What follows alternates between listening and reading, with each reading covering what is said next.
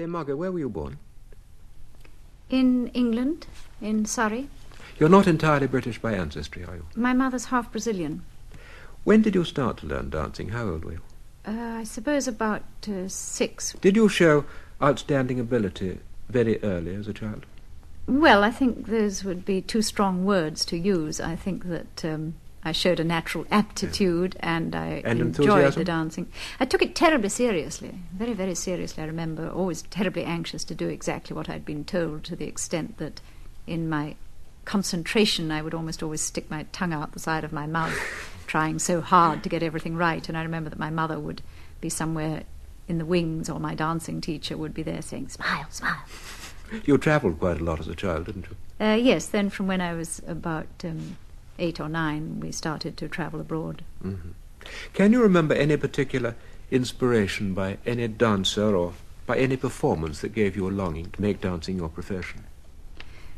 Well, I saw so little, you see, until I suppose when I was 12, when my mother and I came back to England for a short visit to see my brother who was in school. And I saw the Margot Society. It was the first ballet performance I'd ever seen. And I saw Margot dancing. And I saw Les Sylphides. I saw some of the early performances at the Sadler's Wells. I think from that moment I knew what ballet was, yes, and then knew that I would like to try to do it, though I never thought I had any possibility of succeeding. Yes. Well, you were accepted for the Sadler's Wells School and transferred to the Corps de Ballet of the Sadler's Wells Company. How old were you then? I was 14 when I went to the school, and I was, I think, just 15 when I started to dance with the company. Mm. The company really was still in its infancy. Oh, yes, it was very small in those days, so one could literally have one foot in the school and one foot in the company, yes, which I did for quite a while. I was still a student when I was already dancing small solos in Les Sylphides. Mm-hmm. And it was indeed on repertory lines. You'd dance Giselle one evening and be back in the Corps de Ballet the next.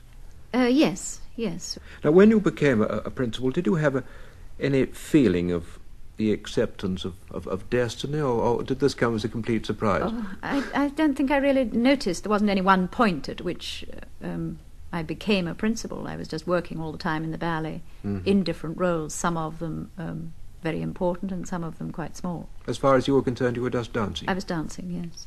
And very busy at that, much too busy to take stock of what was happening. In the main, do you prefer classical ballet to a character or modern? Well, classical ballet is much the most difficult to do, so one wouldn't say one prefers it. It's absolutely essential to do the classical ballets, I think. It's the standard by which one's judged, and I wouldn't like not to do them, but yes. Which is your favourite classical role?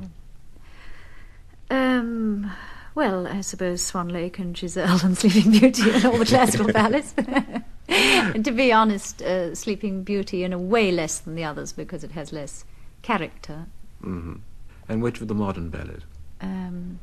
Oh, well, so many. I couldn't say just one, possibly. All of them? Ondine, of course, yes, particularly my ballet. The new Romeo and Juliet I love doing, the Daphnis and Chloe, and very many of them. Does a dancer have to be a very musical person? Does one have to have studied music in order to interpret it, to phrase it? Well, I haven't studied music very much. Do you play an instrument? I don't play an instrument, no, but I'm very affected by the rhythms in music particularly, and I can't imagine dancing without music. I mean, that's the whole raison d'être for dancing. It doesn't exist without the music to my mind. Do you play the gramophone a lot? Quite a lot. I like playing the gramophone, but I don't play it nearly as much as I would think I do, and I don't quite understand why not, except that I think music is so much a part of my dancing that if I'm listening to music, I'm in a way working. I'm not completely relaxed. But oddly enough, what I've always looked forward to most in my life would be an old age on a desert island just playing gramophone records all day long. Dear Margot, ballet dancing requires obviously tremendous discipline and concentration. How frequently do you give a performance that satisfies your own standards? Oh, perhaps 1 in 20, not more. What are your plans for the future? You're off to the United States again? Yes, yes. And after that? I suppose I'll be dancing here in the autumn. I never look very far ahead into the future.